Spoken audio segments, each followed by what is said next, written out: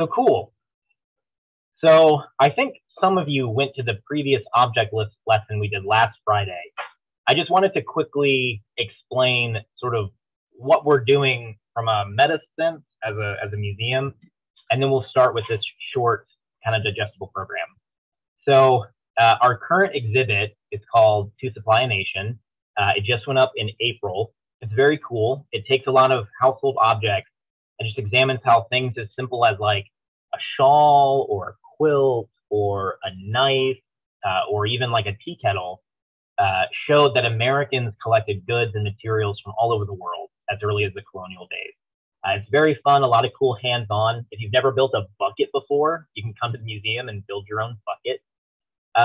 And we were looking at some stuff and really just continuing to be fascinated by just how much objects can tell us about American and human history. And so we wanted to make new programs for school, for children and for teenagers and college students and even adults, where we really focus on the object itself and how in combination with sources, a single object can tell us so much about our heritage and our history and our culture. So we have some things that are called object lessons.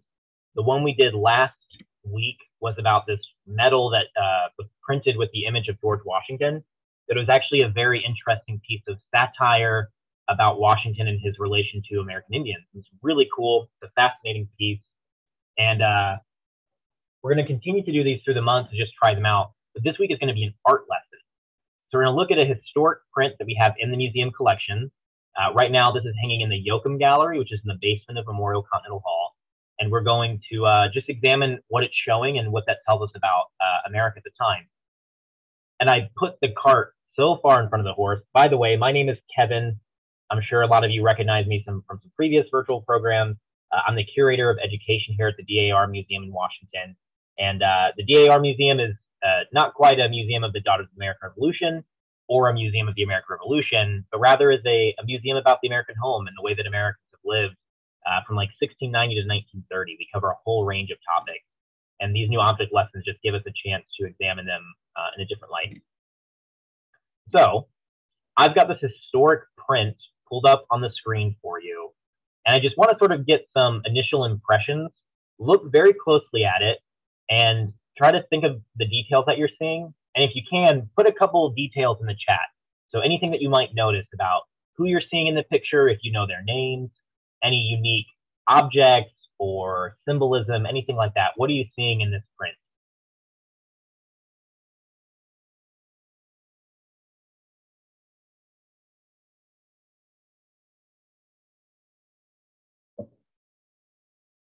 So Patty put in the Q&A, if you want to click on the chat, Patty, and then we can all see, but put in the Q&A that you're seeing Abraham and Mary Lincoln with their children. Absolutely.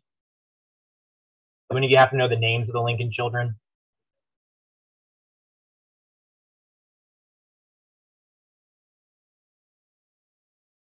Or anything else you might notice? There's some stuff on the table, some stuff in the background. Some of their clothing is a little interesting. Obviously, Mary Lincoln's in a dress. Something very interesting just recently that our current intern Monica shared with me during the Met Gala, that Sarah Jessica Parker was wearing a dress inspired by Mary Lincoln's dressmaker, Elizabeth Keckley, who was a sort of a kind of a fashion designer in the 1860s. She was a woman of color. Abe's got the biggest chair by far. He's got this big armchair, sort of proportionately sized for him. Abraham Lincoln didn't fit a lot of chairs. You see the Capitol Dome in the background with the statue on top. I don't know if you can see the little one. The smallest Lincoln child is Thomas, or Tad Lincoln is what we know him by, Tadpole Lincoln. He's right there trying to get mom's attention. Can you see what's in little Tad's hand? There's a little boy in the back reading a book. That's William Wallace Lincoln, or Willie Lincoln. And yeah, all the men are wearing very similar suits. Well, the boys, Tad is not wearing a suit, but Willie and the oldest Lincoln child, Robert, are wearing almost an identical suit, but their suits are not quite the same as Lincoln's, frankly, slightly out of fashion suit. But what's Willie wearing, or Tad, the smallest Lincoln? What kind of clothes does he have on?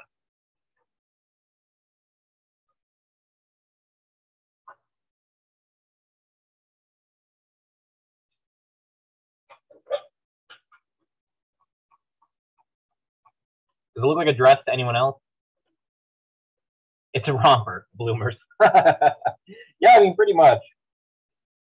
The interesting thing for Tad for me is his socks look like fishnet stockings. They're supposed to be, I guess maybe it's a pattern, but that's the strangest thing I've ever seen. At the time, and for a while after this, and a long time before this, this was the most common outfit for any child under a certain age, depending on the specific time and culture. But typically, under like 6 years of age on average, most children would wear these long little pants, these little pantaloons, and then they would all wear dresses, or maybe more like a long tunic. But this is a very practical piece of clothing, so the pants were normally a much cheaper material, where the dress might be a little bit more expensive. As anyone who's changed a baby diaper will know, one of the hardest parts of that is buttoning the onesie back up. And so the way our ancestors solved that problem was if you were under a certain age, you wore a dress. And it was probably a dress that had a lot extra material that you could just let out as they got older. Just a really functional piece of clothing for a small child. Even the hair that Tad has, these little ringlets, very common for little boys to have hair that we might associate more with little girls now, long ringlets that would be parted to the side if it was parted at all. That's kind of fun. Can anyone make out what piece of paper is on the table? Or if you can guess what piece of paper might be on the table.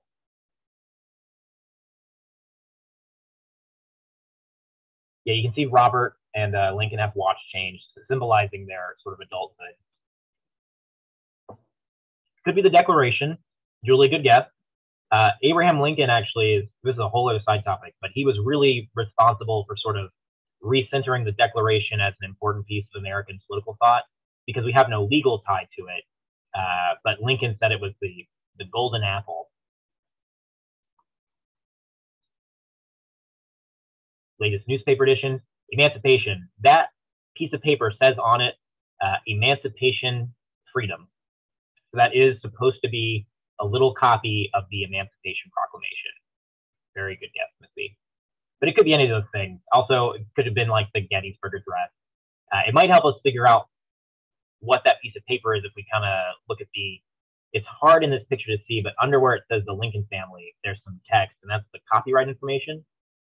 I have that for you. Oh, this is something else I was thinking. This was a separate conversation, but this image of Lincoln is pretty classic. He's so recognizable. I would say that he's one of our very most recognizable presidents. But you can see him in a lot of different ways, and different symbols pop up. The Emancipation Proclamation is in a lot of depictions of Lincoln. This classic statue we all know and love has this interesting design on the throne that Lincoln's sitting on. You guys know what these are on the throne? I used to think they were books.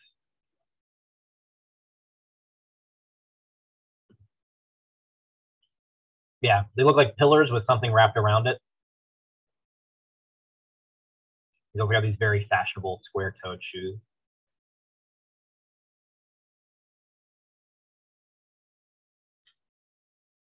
So this shape here is actually the Roman fasces. You can see it on this statue as well. So this was a symbol of the Roman Republic, sort of. It's a bunch of rods tied together, which represents strength and unity. But the Roman version had an axe head, or a blade, that came out of the side of the fasces, and it was to represent sort of the function of the empire, the republic, which was to both unify, but also protect and punish through the axe blade. But this symbol of unity, of course, is very much associated with Lincoln, very much the theme of the Lincoln Memorial as well. This statue here, also another statue in D.C. This is in Lincoln Park near the Congress building. This was paid for by the Freedmen's Bureau, heavily critiqued by Frederick Douglass for its depiction of this enslaved man here. But it also has this fasces symbol. It's got a profile of George Washington, and in his hands, he's holding the Emancipation Proclamation. And this classic painting, people love their frontier Lincoln. Of the many things Washington and Lincoln have in common, it's pictures of them holding an axe. I think it's one of them. And of course, this very iconic depiction on Mount Rushmore as well. Lincoln's always pictured with his beard, And it's weird sometimes when you see old photographs without his beard. So to go a little bit more information about this print, it was made by Thomas Kelly in 1866 in New York City. So that raised an eyebrow for me, because if it was made in 1866, I was wondering where this initial image came from. Because these prints are normally created out of original paintings or drawings or newspaper images. So this was made in 1866, a full year after the death of Abraham Lincoln. It's made in New York. I spent a lot of time talking about Lincoln history at President Lincoln's cottage.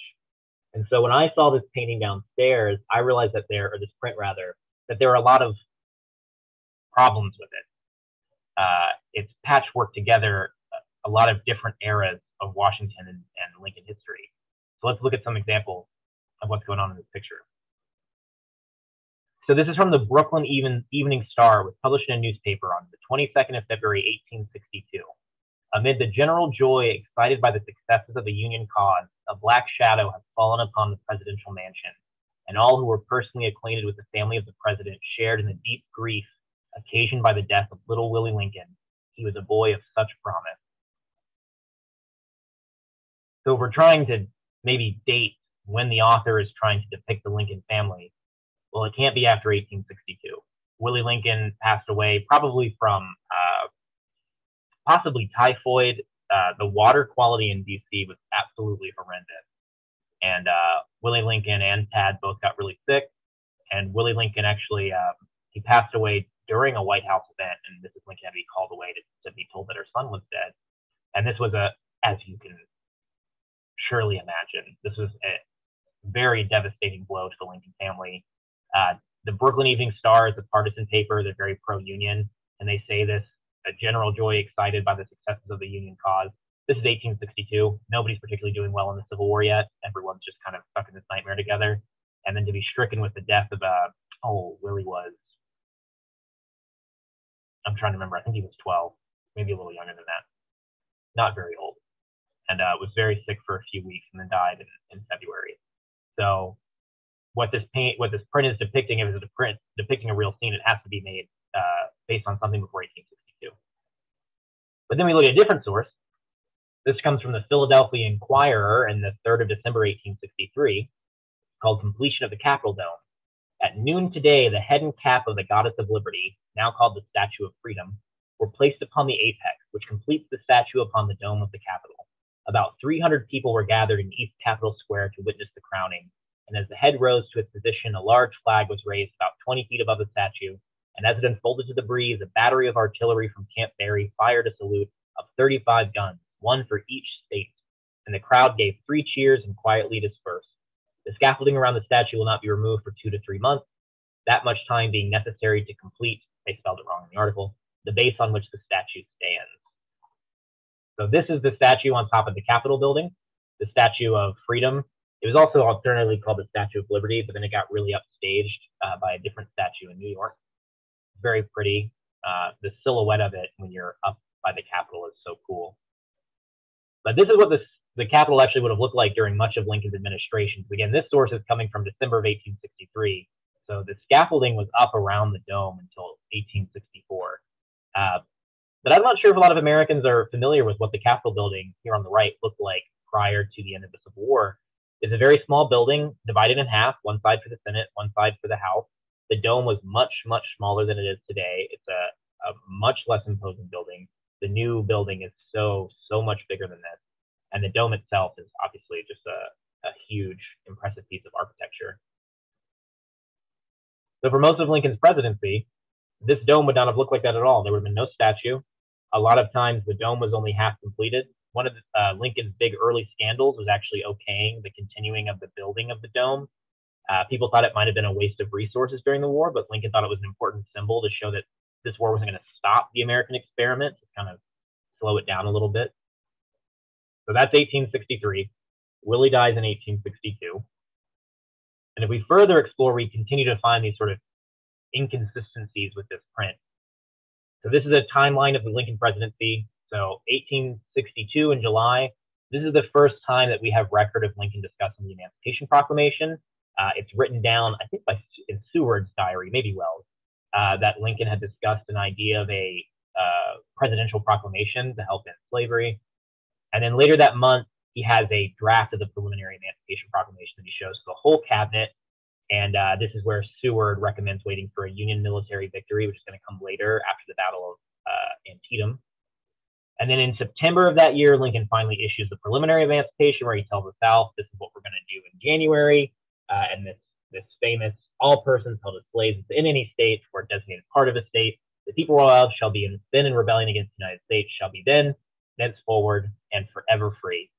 And then January 1, 1863, this is still celebrated in certain areas of D.C. as Watch Night. Lincoln signs the final Emancipation Proclamation, which immediately gives freedom to about, what's the number? 40,000 enslaved people in D.C. Who are refugees from the South, and some others throughout the country. And then 2 years later, Abraham Lincoln is shot at Ford's Theater, and he dies on April 15th. So this print made in 1866 is a complete fiction. At no point was it possible to find in the same room Willie Lincoln, a completed Capitol Dome, and a copy of the Emancipation Proclamation. There's also other little things about this painting that are fairly inaccurate. Robert Lincoln didn't spend a lot of time in D.C. He also had a mustache for most of the time. He was at law school, and then he was in the Union Army, though he was in D.C. the night that his father was murdered. And then Willie Lincoln, while he was young when he came to the city, Willie Lincoln did not wear a dress by the time he came to D.C. He was wearing a suit, just like his brother, and was really frequently seen in a little child's military uniform that was too cute, actually. I wonder if I can, I had it up earlier. Seen the picture so many times. This is Tad Lincoln, a little play cavalry outfit. Very, very cute. You know, a little pony that he rode around on. So this is kind of, I don't know, fan fiction commemorating the Lincoln family. So the question I have, now that we've looked through and we've sort of picked this apart, what do you think the purpose was for making this print? Why would the artist have sat down and put this together?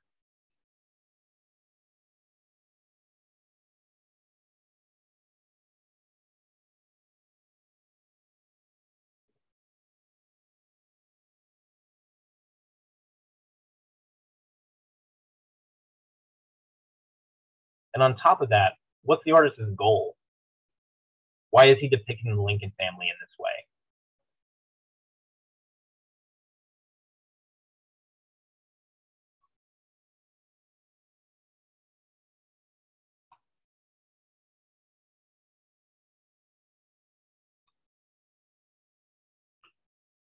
That's an interesting thought, Patricia, is that they're trying to show the first family without all the sadness and trying to create maybe this idealized version of them.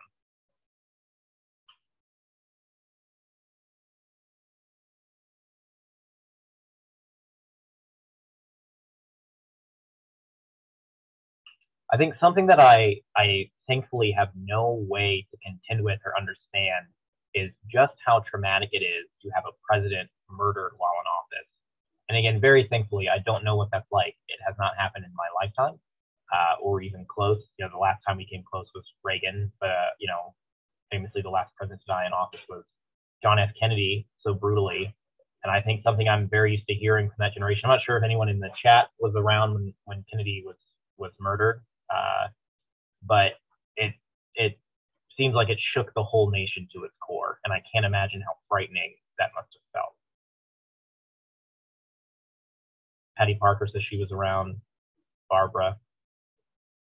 Yeah, if you guys wanted to share a little bit of what it was like the day that Kennedy was murdered, what it was like. My aunt, I just talked about it with not too long ago, and she was a child, and I think there was just a confusion about it because it just seems like it almost seems like nonsense. Yeah, you know, I was in third grade when 9/11 happened, and that's how I felt then. It was just so confusing. Oh, Julie, you were in Okinawa. One of your parents was in the Army, I'm assuming. Oh, you were in Dallas Bay. I can't imagine. Yeah. school was dismissed. Same. I was on a military base, so we all got sent to our homes, but all of our, my dad was on high alert.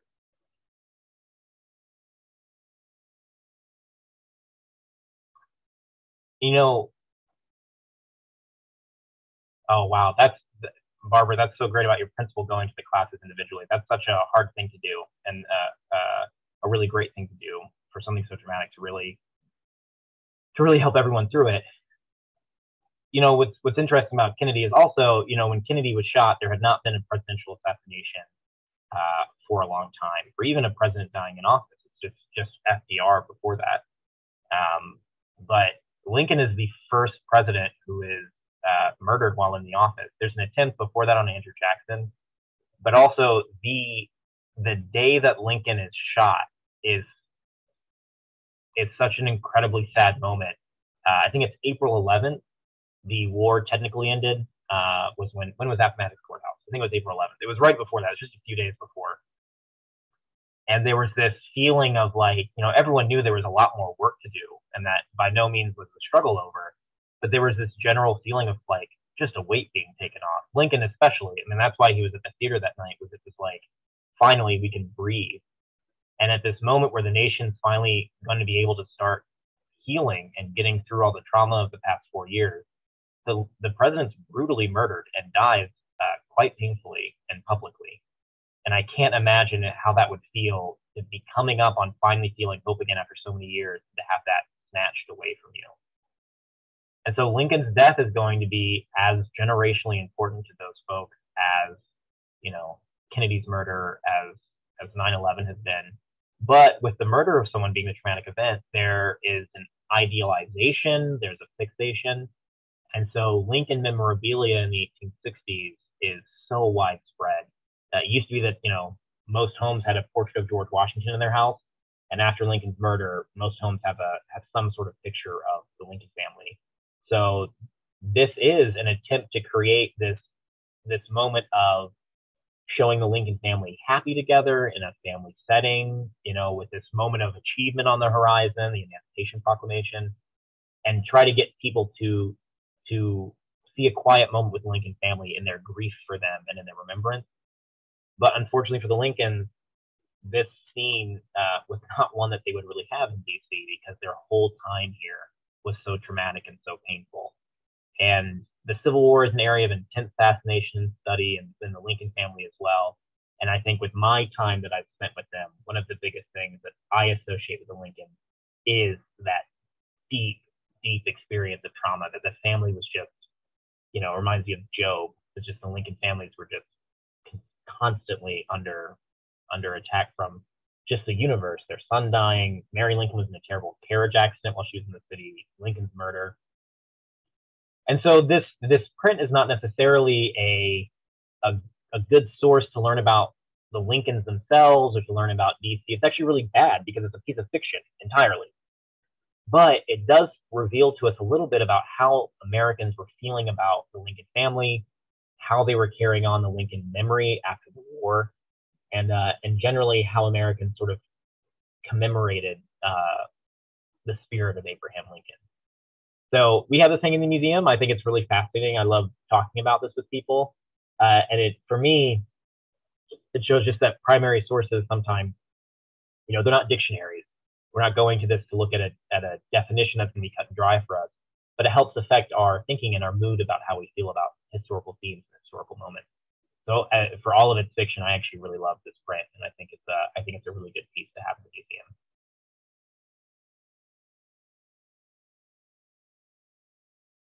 The text under the heading, right under where it says Lincoln family, that's the copyright information. So it's going to say that it was issued a copyright by the U.S. Copyright Office in 1866. And it's going to have the address of the copyright building. It's really hard to it's so faint, even on the print itself, it's hard to see. So it's tough for photographs to pick it up as well. So that's our basic run through of the art lesson of the Lincoln family. We've got a couple of these made. One is about more specifically about how children dressed and were sort of gendered in the 19th century, and then another one about this weird bird craft that we have. but that's what we have. We're going to be doing next week. We're going to be doing another object lesson where we're going to be looking at a very interesting ceramic container in the museum. And you could stare at this container all day and not figure out what it was for, but I think it's really fun piecing that puzzle together.